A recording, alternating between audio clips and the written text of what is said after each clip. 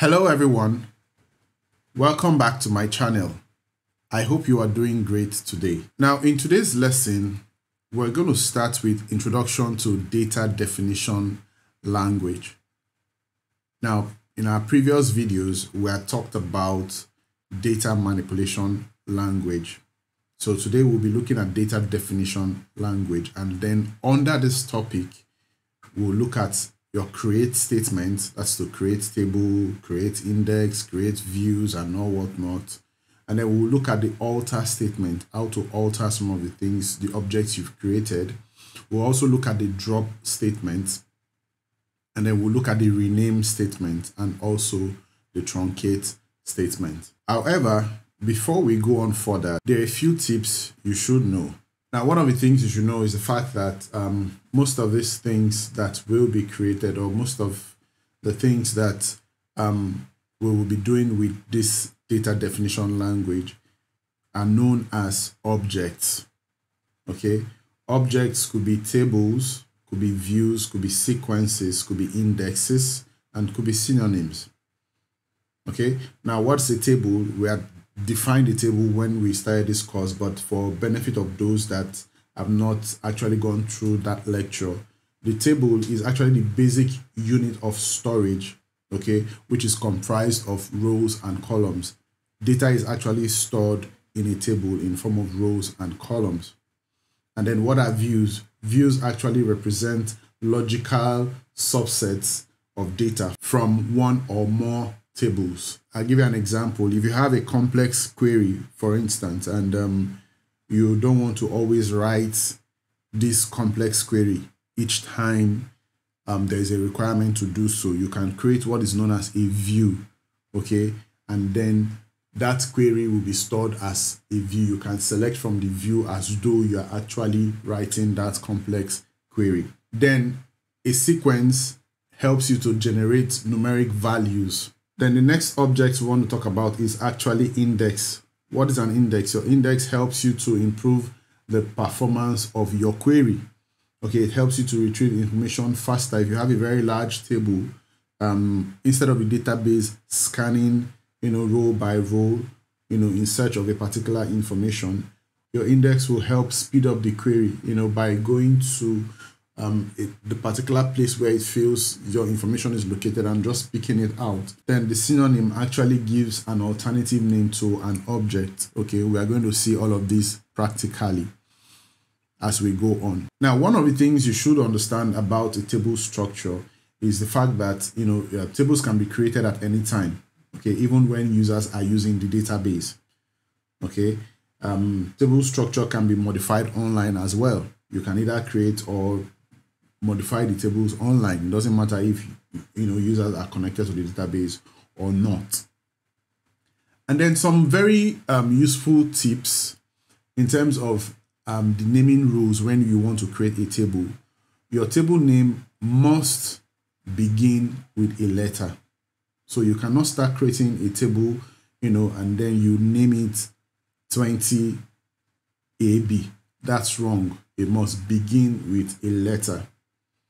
Okay, and then must contain the characters A to Z, either uppercase or lowercase, and then it can contain the numbers 0 to 9.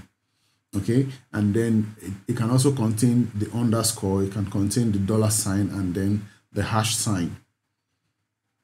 Another rule of naming a table is that it must not be a duplicate. Okay, so if you have a table that is named employees, you cannot create another table with the name employees. Okay, and also your table must not be an Oracle server reserved word. For instance, you cannot create a table with the name select. You cannot create a table with the name having. All of these are Oracle reserved words. So you cannot create a table with an Oracle server reserved word. So now that we already have these guidelines, the next thing we want to talk about before we start creating our table, don't worry, we have loads of examples for you. So the next thing we want to talk about is data types. You don't just go about creating tables. Okay, you have to create the data types. So if you don't know what data types are, how do you go about creating your table?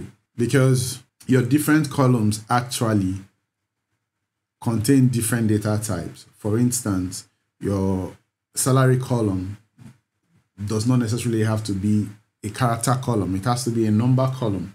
Date of birth or date of engagement, for instance, has to be a date data type. So you have to be familiar with the different data types. So I'll just quickly run through them, before we start creating the table. Now, the first one I want to talk about is what is known as the VARCHAR2. In summary, it's known as variable character. Okay, it has a variable length of character.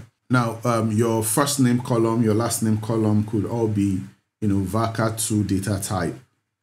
Okay, and even your email, could be VARCHAR2 data type.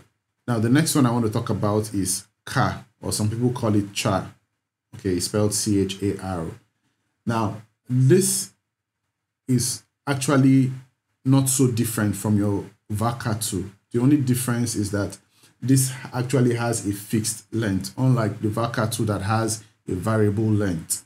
Okay, this has a fixed length and has a default size of 1, which is also the minimum size. Okay, maximum size is about 2000 bytes. Now, the next data type we want to talk about is the number data type. So basically, you store numbers in this particular data type. And then we have the date data type, which I've mentioned earlier. So enough of this story. Let's create our first table. Okay, so if you look at our screen, you see a create table statement.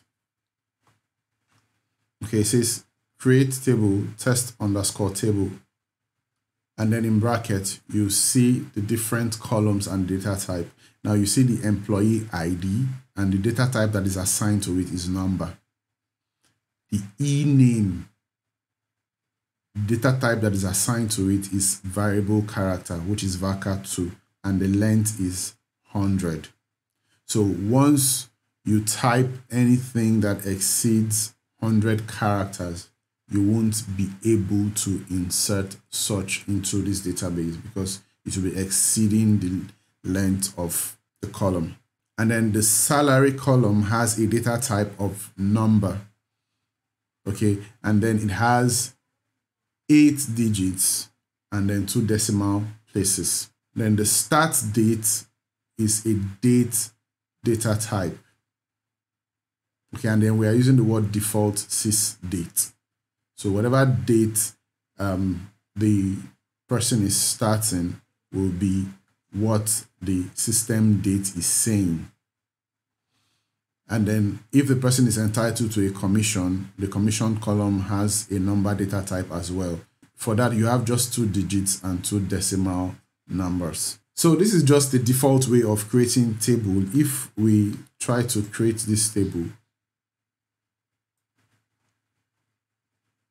I'll just execute this statement and see what the output is. You can see table test underscore table created. Now let's assume we want to insert data into the table. So we have another query, insert into test underscore table, and then the columns we want to insert is actually the employee ID, the e-name. Okay, these are the values 1, and then the e-name is Timmy. So I'll quickly execute this and we'll see what happens. It says 1 row inserted. Okay, let me commit.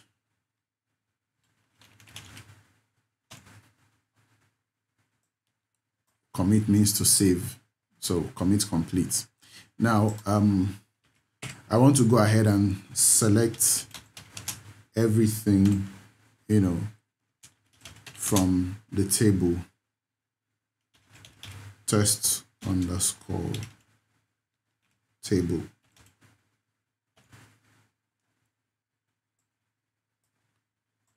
I'll execute. And then we can see that the employee ID, we have 1, and for the e-name, we have Timmy. Okay, however, because we did not insert a value for the salary column is showing us null. And then the start date is 2nd August 2022. The commission percent is null because we did not include any value in the insert statement. So this is just a simple way to create a table. Now in my next video, I'm going to show you how to create table with constraints. Okay, you would have observed that there are no constraints on this table. So we're going to create a table with constraints.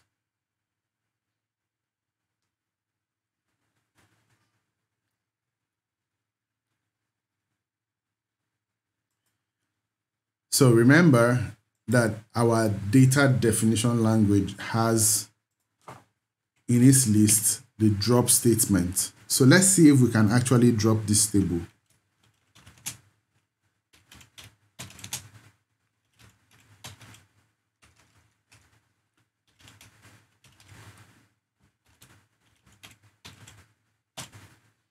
Let's see if we can drop this table.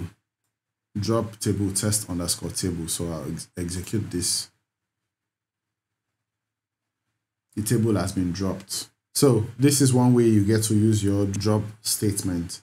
But then in our next video, when we look at creating tables with constraints, we'll look at some other things as it relates to drop table. So I hope this video was interesting to you. If it was, kindly like it and share it widely.